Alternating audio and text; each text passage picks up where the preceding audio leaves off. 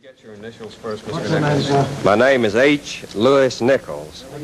L-O-U-I-S-N-I-C-H-O-L-S. I'm N-I-C-H-O-L-S.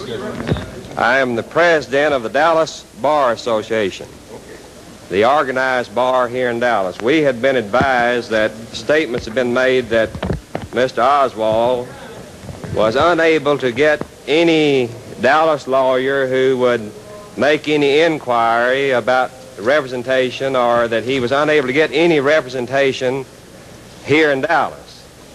When I heard about that this afternoon, I decided I should come down and make inquiry as to whether or not he was represented by counsel, whether or not he desired to be represented by counsel, and whether or not he would ask the Dallas Bar Association to furnish representation to him. I have just visited with him in his cell, and he advises that his first preference is that he be represented by a lawyer in New York, whose name I believe is John Abt, A-B-T. He then stated that if he could not be represented by that individual, he would like to have a lawyer who was a member of the American Civil Liberties Union represent him. He said that if he was unable to get anyone from that organization, why then he might call upon the local bar association to represent him. I asked him whether or not at this time he was asking the Dallas Bar Association to do anything toward representing him, and he advised that he was not, that he did not desire that we take any steps toward obtaining representation for him, and that if he was unable to obtain the other representation, he might at a later time ask us to do so, and did ask that I would check back with him at a later time to see whether or not there would be any necessity or desirability that we attempt to furnish representation for him. Having contacted him and satisfied myself that he was not being deprived of representation by an attorney, and having satisfied myself that he did not desire to be represented by a Dallas attorney, I then left, and that's the situation as it exists right now. My name is H. Louis Nichols, L-O-U-I-S-N-I-C-H-O-L-S. Did you talk about anything else other than the... He didn't discuss the details of it. I did not ask him anything. He appeared to me to be perfectly rational, and I could observe no abnormalities about him at all in the short time that I visited with him. What do you know about John Abt? I don't know anything about him. Are you going to try to contact Abt? No, I'm not. What did he say? What is that lawyer? He didn't say. He didn't say. He didn't give any reason. He didn't give any reason. I didn't ask him. Well, who's going to try and get Abt? I don't know. How long were you waiting? About 3 minutes. Did he say how he was trying to contact Mr. Abt? He said he had talked to members of his family this afternoon, and they would endeavor to get in touch with Mr. Abt.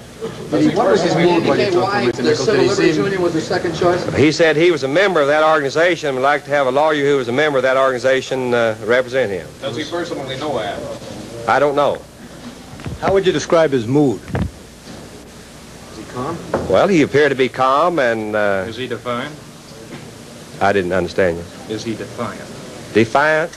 He did not appear to be defiant. He discussed the matter with me in a very rational way and very calm way, and we discussed the matter, and I satisfied myself that he knew what he was talking about and didn't desire my services or the services of any member of the Dallas Bar Association. Does he fully understand the charges against him? I don't know. You didn't discuss it? I did not discuss the charge with him. As a lawyer, do you feel the fact that he does not have one here would hurt the prosecution's case?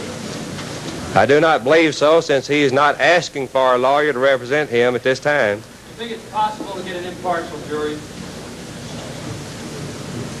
Probably. In Dallas it is. The question was asked, may I ask it again, is it possible for this man to get an impartial jury? Would you answer that again, please? Well, in my opinion, it is. You think he can get a fair trial in Dallas? I think he can get a fair trial in Dallas.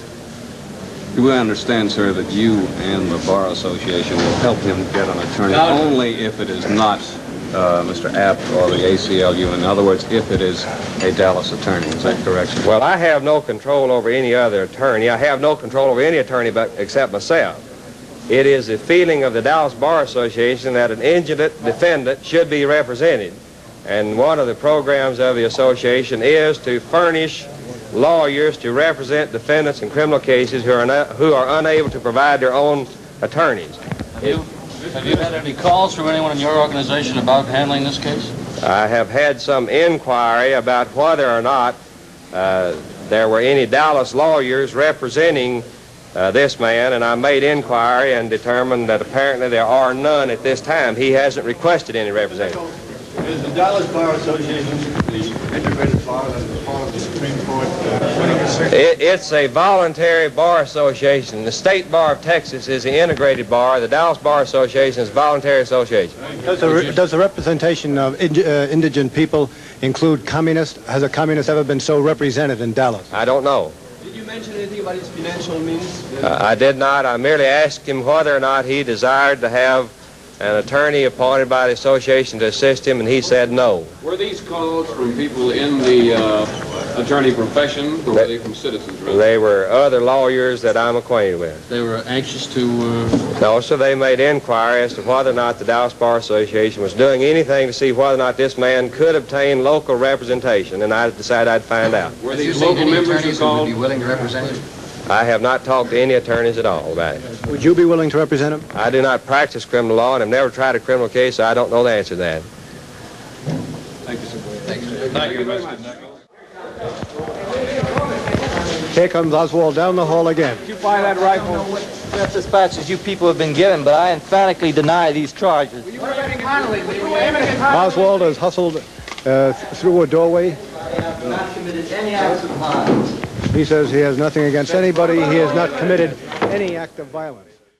Now, as a final note, I have in my hand the official complaint called a beef sheet made out in the assassination of President Kennedy. And it says in part, the expired was riding in a motorcade with wife and Governor John Connally and his wife. Witnesses heard gunshot and saw the expired slump forward. More shots were heard, and the expired fell into his wife's lap. Governor Connally was also shot at this time. Car in which they were riding was escorted to Parkland Hospital by Dallas police officers. So, in official language, is summed up the death of a president.